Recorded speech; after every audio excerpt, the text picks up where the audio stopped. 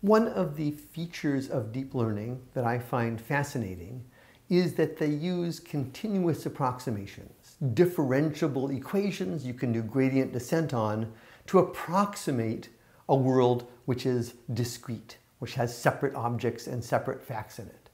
In some sense, they are magic. It's amazing that they actually work. You can take a neural net and it can approximate a piece of C code or natural language, processed natural language, where you have sets of sentences, you have words which are discrete, you have relationships between them. And note that they're doing something that is slightly implausible. Discrete optimization is NP hard. If you're trying to do something which you say this and this but not that, then solving the optimum for most of these discrete problems, really hard. However, neural nets magically do gradient descent. They just go smoothly down, down, down, and very efficiently find approximations to these really hard discrete problems. Learn to invert a list. Learn to recognize that this is here and that is not there, only if this is there. Logic sort of pieces.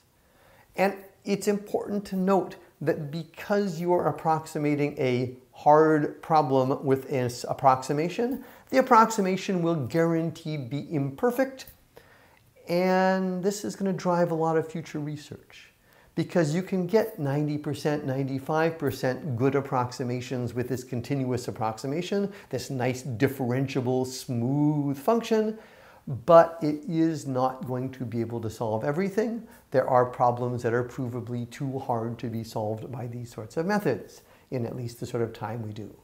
So, the big research question, can we somehow glue in discrete representations, symbolic representation of the world? Now, maybe this is not necessary. Inside your head, everything is continuous. Well, actually, underneath the continuous representation is a discrete representation of neurons firing, boom, boom, boom, boom, boom. But we think of neurons as being a continuous. We don't actually have objects like houses and screwdrivers stored in our head in a place you can latch onto. But somehow we have this behavior as if we could recognize things like screwdrivers. So how does that work? How could we do that? Let's look at one attempt to try and do this, the cleverer system. It's a system that generates synthetic movies. These movies have little squares and balls bouncing around, knocking off of each other. You then show the movie to the computer, so it gets a sequence of images, and ask it questions like, how many spheres are moving? Or which one of these things is responsible for the gray object being knocked? Or prediction, which is what most of neural nets will ask, where will the blue square go? Or things that are hard for current neural nets to answer, like counterfactuals. What will happen if the gray sphere is plucked out and removed? And to answer questions like this, it's hard to work purely with a standard sort of CNN or LSTM sort of model. The idea that these researchers are proposing is to use neurosymbolic reasoning. This is one of many pieces that do some version of this. Map from an image to a discrete representation of objects. Right? In these pixels, there are red squares and green squares, objects that have attributes on them. They have shapes and sizes and colors.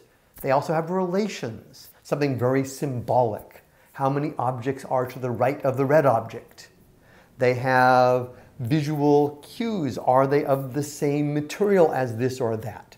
So this idea is to merge together a deep learning model that maps from pixels to a discrete representation when it's not built in, right, that's learned, of objects and attributes and relations between them, and allow that then to answer questions, right? We can take the questions, use our standard transformer model, map those to facts, and try and somehow go from the continuous world of videos to a hidden, latent, discrete objects with attributes to then answer questions.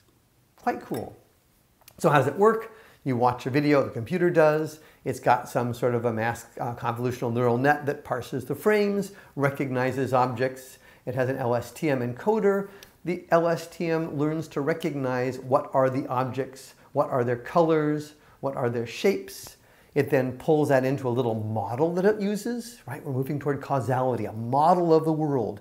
They're discrete things that have dynamics. They move at certain speeds, they keep moving, they bump. That then takes the simulation here, runs simulations that predicts what will happen for these pieces.